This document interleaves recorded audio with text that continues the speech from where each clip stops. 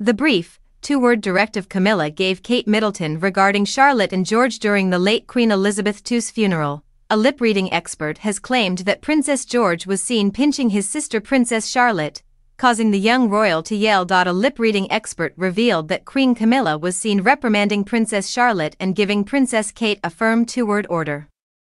On September 19, 2022, the royal family gathered to bid a fond farewell to Queen Elizabeth II at her funeral and committal service. The young royals, Princess Charlotte and Prince George, were seen standing in line behind King Charles III and other notable family members during the solemn ceremony.